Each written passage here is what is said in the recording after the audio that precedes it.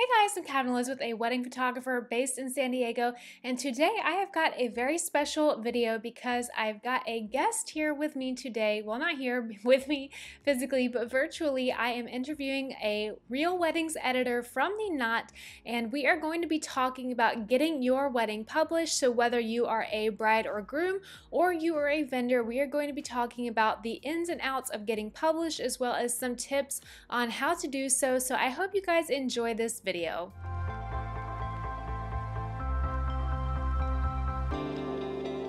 Hello everyone, I have got Hannah here with me from The Knot, and Hannah is the weddings editor from The Knot, and she is amazing. I had the pleasure of meeting her when I was in New York for Bridal Fashion Week. You guys have seen some of the content that I've shown you guys, some of the gowns that I bought while I was there, and Hannah is amazing. She has a big background in the wedding industry, and so Hannah, why don't you just tell us what you do now, what you've done in the past, what your background is in bridal, and just a little bit about yourself. Yes, I'd love to. Well, first, just thank you so much for having me. I'm so excited to chat with you today and all your followers. But yeah, so as you mentioned, I'm Hannah. I'm the Real Weddings editor at The Knot. I've been with The Knot for about 2 years, but I have been in the wedding space for a lot longer than that. Actually, my background is in wedding planning. That's how I first got my start in the industry, but have always loved storytelling and had a knack for words. So kind of pivoted over to the editorial sphere a number of years ago, working at some other publications, and then found my home at The Knot where I am now, and I oversee all of the weddings that we feature both in print and online, and we can obviously get into that more, but that's a little bit about me. But I'd love to sort of set the scene for like what our real weddings are and kind of why we have them on The Knot. The Knot as a whole's mission is to help all couples plan a wedding that is uniquely their own, and our real wedding features are one of our editorial pillars that help support that overall mission, and that's just through us showcasing the weddings couples that have taken place in real life as opposed to like styled shoots that do really reflect their relationships and that personalization. And so that's kind of why we even have real weddings. But yeah, and so those real weddings do come to us from submissions, as you mentioned, and for us, like the biggest way that we accept them is through a platform called Two Bright Lights. It's a vendor-facing platform where photographers and planners can upload galleries of images from weddings that they've done and then submit those to us for consideration. So I'd say that's the main way that we encourage submissions. Okay, great. You used to work at Martha Stewart, right? Correct. Okay, so that would be like another place. What would you say are some of the other like top places that brides or vendors could submit to? Yeah.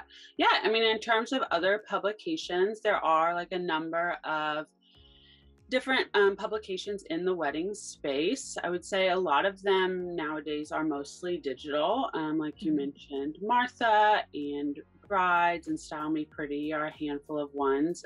But something that we love at The Knot that really sets us apart is that we have both print and digital content. And so that's kind of something that is really unique for couples that get featured with us, is that they, there is the chance to be featured in a print magazine as opposed to just only digital coverage. And for a lot of places, I know you can kind of submit directly to them. For The Knot, you guys use the Two Bright Lights platform. Can couples submit for that, or is that vendor only for Two Bright Lights? Yeah, that's a great question. So we do really prefer for vendors to submit, and yeah, Two Bright Lights is a vendor only platform. And a big reason that we encourage vendors to submit is just well, one, that we need the photographer's permission to be able to use these images, and streamlining through Two Bright Lights kind of helps us with the photo release. And also a lot of times the vendors will know where maybe as we were mentioning, there are other publications. They're able to kind of keep track of if the wedding has been submitted elsewhere, or the planner can make sure to get us a full vendor list. And so it's kind of a win-win for everybody, for us to focus on having vendors submitting. But we really do also ask, kind of for it to be a team effort, because, once a wedding would be accepted, there is still something that couples need to do, which would be to fill out a questionnaire. So even though we encourage vendors to be the ones submitting, we do really want it to be something that is done hand in hand with couples, knowing that there's going to be some tasks for each person to complete. And so just making sure to kind of connect before you launch into the submission process is really a great thing to do. Okay, great. So what is the difference in submitting to print versus a blog? Talk a little bit about what it means to be in print versus what it means to be on a blog. For sure. Yeah. So, well, for us, honestly, we're kind of looking for very similar things, both in our digital features and in print. We kind of have this phrase that we throw around internally, which is your wedding, your way, which is just my team's way of kind of reminding ourselves of that emphasis that we place on personalization that we're looking for in weddings. And so that really rings true both of the weddings that we're reviewing for digital and for print. But I would say the biggest difference is just the cadence. Our print magazine comes out 4 times a year, whereas our digital Real Weddings, we're publishing new ones every single week. And on digital, we're probably publishing between like 3 to 5 new weddings a week. Whereas in print, we only feature 5 real weddings in each of those 4. So, only 20 weddings across the whole year. And we also really want to balance a variety of styles and locations and couples. Even though we're really looking for similar things on print and on digital, the biggest thing is just space that kind of contributes to potentially something being chosen for print versus being chosen for digital. Do you feel like a wedding has to be a little bit more like special or meaningful or impactful to be in print over a blog? I would say, we really want that personalization and like those unique details. And when a wedding feels like, through looking at the images, you can really see the couple story reflected through that. Like those are the weddings that really pique our interest and really shine. And also something I forgot to mention is with our print weddings, we do actually put them online once the magazine goes live. So that's also kind of an added bonus of your wedding will live online beyond the 3 months that the magazine is on stands. So you kind of actually get the best of both worlds. Got it. Okay, so you kind of get a bonus of getting on the blog as well. That's really nice, because I always feel like if you only got print, then like once it's off newsstands, it's kind of gone forever. Whereas if you get on the blog, like it lives on, and you get, for people who know like what SEO is, like you get that SEO for forever. So that's kind of nice that you get both. What makes a wedding likely to get published versus not getting published? So like when you receive a submission in your inbox or through Two Bright Lights, when you're looking at it and you're seeing it and you're saying, okay, this is going to get published, this is not going to get published, what is that deciding factor for you? Or what are some of the deciding factors? Because there might be multiple reasons why something might not get picked up. I would love to hear the reasons. Definitely. Yeah, there are a couple things I'd love to chat about. Firstly, that we really look for exclusive weddings. We ask that when a wedding is submitted to us, it not have been featured elsewhere. And I know that also sometimes there can be confusion over different publications' exclusivity policies. And so at the Knot, we just simply ask that your wedding not be featured with another publication until the feature goes live, and then for 3 months thereafter. But what that doesn't mean is that you are precluded from posting on your own social media. We know that couples are excited to share these images with their friends, and photographers want to be able to share on their Instagram. And we love that. We want you to be able to share your special day. And so, you don't need to keep these images under lock and key on personal platforms until the feature goes live. We just ask that you don't share it with another publication or journalistic outlet.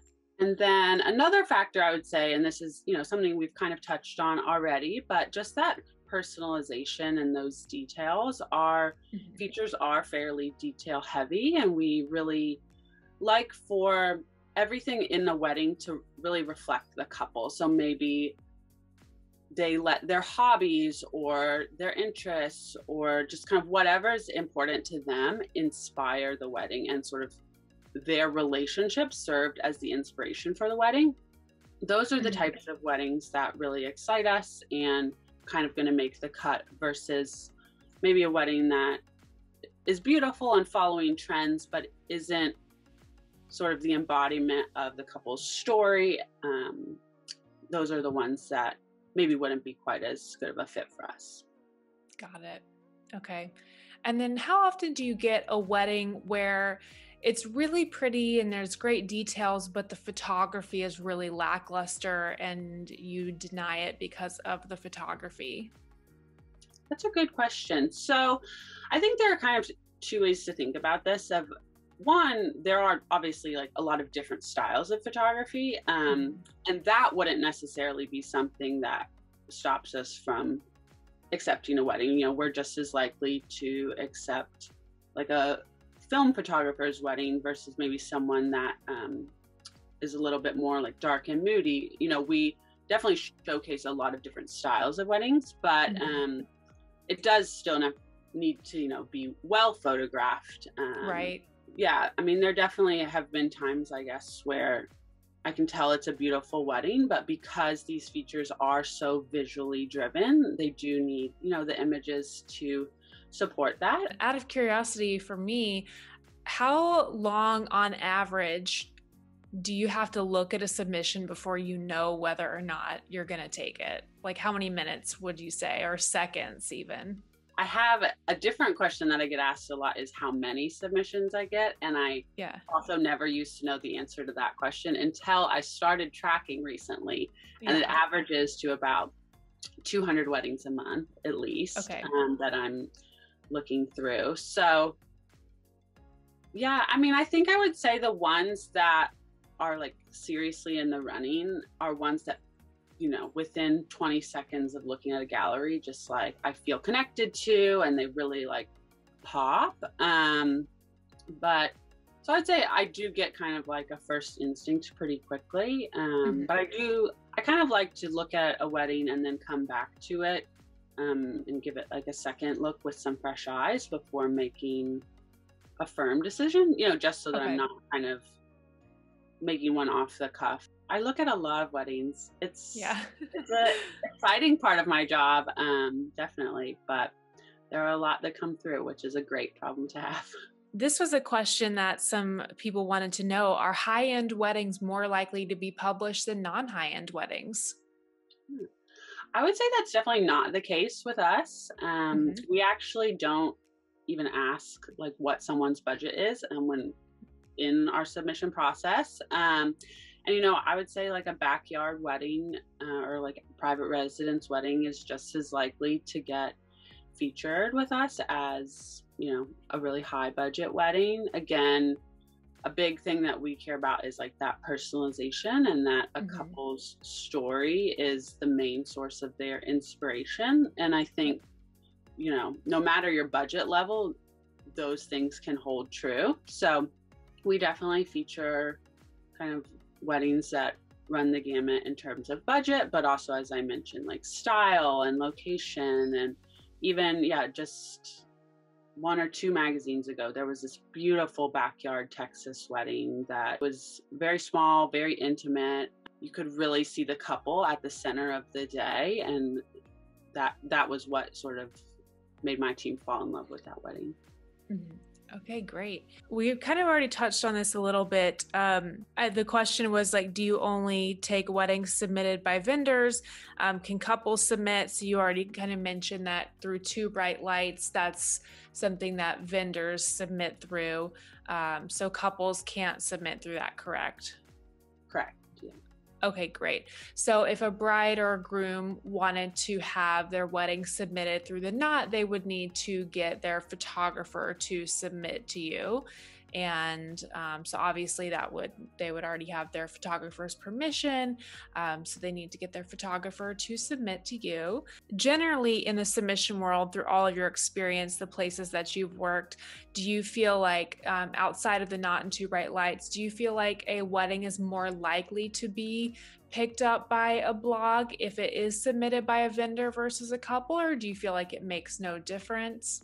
I don't know that, yeah, who's submitting it changes necessarily the likelihood of whether or not it's submitted, because, we really like to take the wedding itself at face value, and not, lean into any like favoritism of who's submitting. But yeah, that being said, more just for our process is like the reason that we prefer the vendors submitting, because it just does kind of make it a more seamless process. But I don't think that it necessarily makes it more likely to get accepted. Yeah. You talked a little bit about having the vendor list. That's one thing that I find even a lot of photographers don't know about. They don't ask their couples for a vendor list. And so when I see photographers posting photos on Instagram, they're not crediting hardly anybody all the time. I also own a bridal boutique, and our bridal boutique is almost never tagged by photographers on Instagram. And it is extremely frustrating. I'm constantly like, oh, like, can you please tag us? And they're like, oh, sorry, I didn't know like who the gown was by. And I'm like, well, why aren't you asking your brides for a vendor list? Like, I ask all my brides through a wedding questionnaire for their vendors so that I know when I'm submitting or when I'm posting on social media, who to credit, because I think that that's the right thing to do. So I guess I would encourage brides, make some sort of vendor list to give to your vendors, to give to your photographer, or if your planner has something like this, ask them for it so you can give it to your photographer so that somebody has it, because having this list of vendors is super valuable.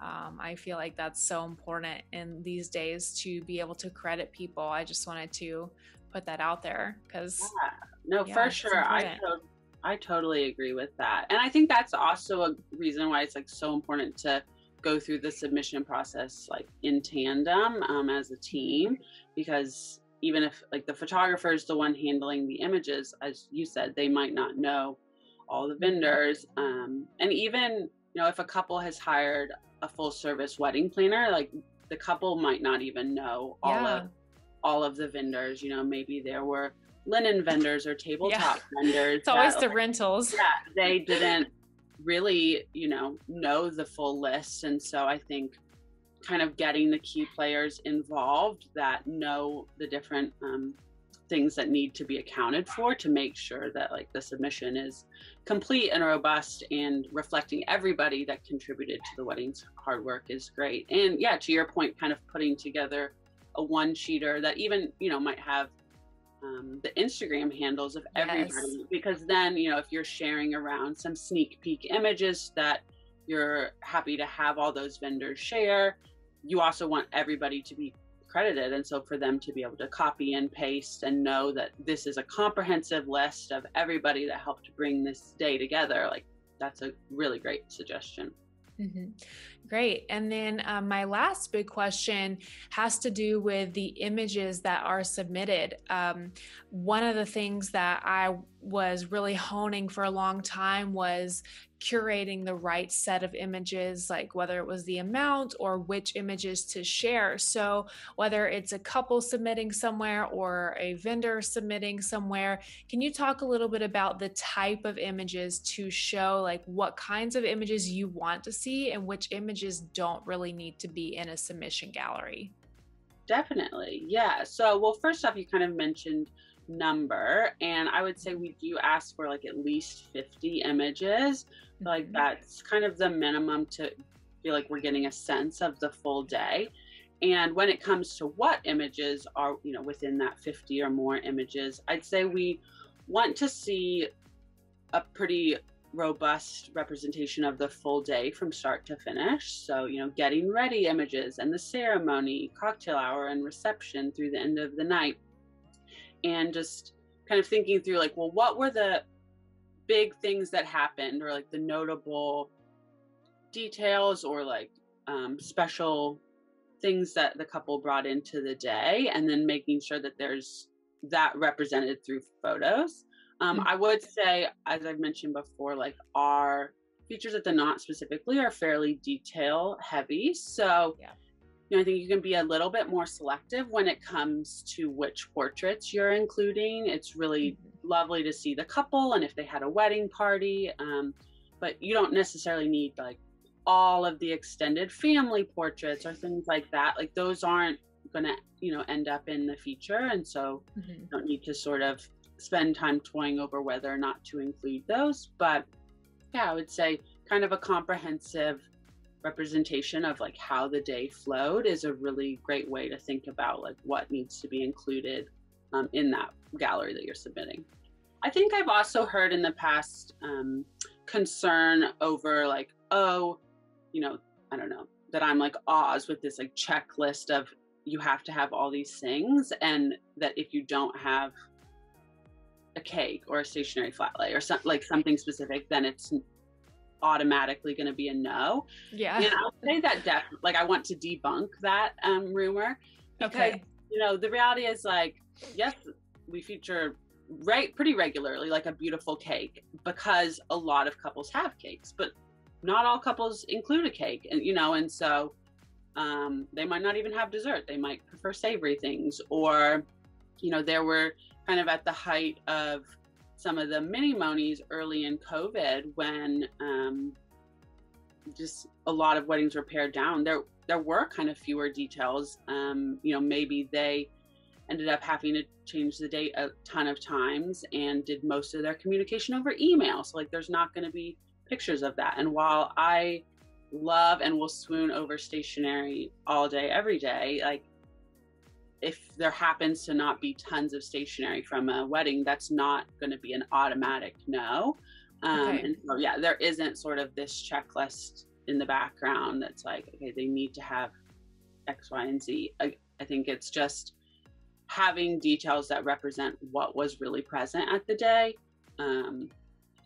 whether or not the couple chose to include various specific elements. Okay. And did you find that true also at your past positions, or is this just something that you find at the Knot? Yeah, I would say this is kind of how I do it at the Knot. I can't necessarily speak to how things were done, or maybe have like shifted in coverage since then. But yeah, at least for my team, we don't necessarily have a specific checklist. Is there anything else that you would like to share, whether it's for couples trying to get their wedding published, or for photographers out there who are maybe struggling to get their weddings published and have been getting rejected? Because like early on in my career, I was getting rejected, especially from the top blogs, over and over and over again. And it was really discouraging until I started finally getting accepted. So is there anything that you would like to share for photographers or couples? Sure. Yeah.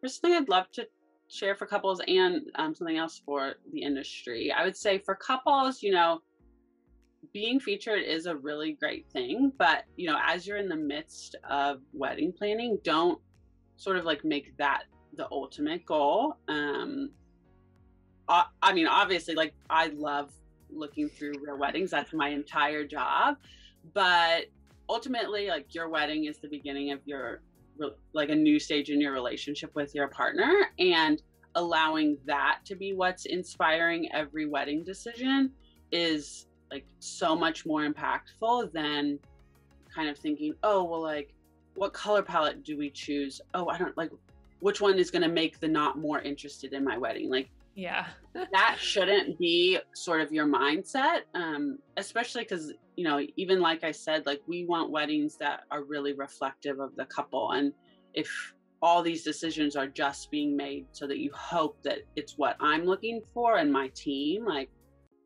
that, I don't know, I would encourage that to not be the mindset, but really rather like take stock of you, your partner, your relationship, and then let that be what's kind of inspiring every decision. And then on the flip side, for pros that are submitting, I would just encourage you not to get discouraged and to keep submitting. You know, like as we discussed at the beginning of this interview, like for print, I only accept 5 weddings per quarter for print.